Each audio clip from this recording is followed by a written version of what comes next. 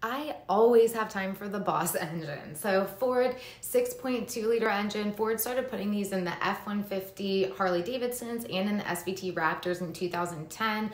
Present day, you're pretty much only gonna find them in your Super Duty application. So that's gonna be your pickup trucks and some of the E-Series vans. So this is a gasoline V8 engine. It is very similar to the modular engine design. It is important to note that the bore on these is about 15 millimeters larger than the bore on the 4.6 and the 5.4. So you're, generally speaking, probably going to get more power out of this. Cast iron black aluminum cylinder heads.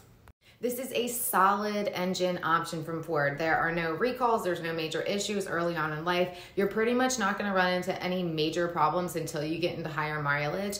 In the remanufacturing world, these can be really hard to find because cores are scarce and parts are scarce and not a lot of people need them because they're solid engines.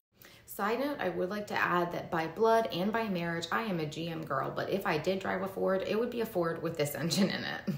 So if you've got one of these and you're getting up there in mileage, you might experience a couple of things. So same with any other high mileage engine, you're probably experiencing some higher than normal oil consumption, which isn't surprising. This happens to pretty much any engine when you're at the end of engine life. Other thing is oil leaks. Again, something that happens to any engine when you're higher up there in mileage. Some consumers do report a rough idle when they get higher up there in mileage too. So in itself, rough idle really isn't that big of a problem, but it is important to remember that this engine has 16 spark plugs and you should be replacing your spark plugs as part of your routine maintenance. But if you're not and you're having a rough idle, definitely check out your spark plugs.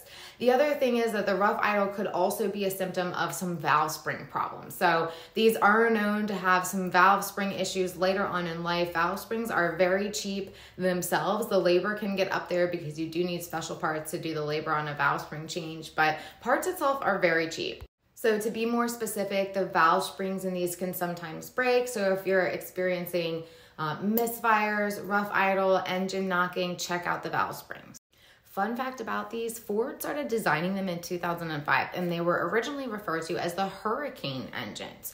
If you remember 2005, part of the country was devastated by Hurricane Katrina. So they didn't release them in 2005 for non-related issues, but when they did start redesigning them later on, they changed the name to the Boss engine to be a little bit more appropriate.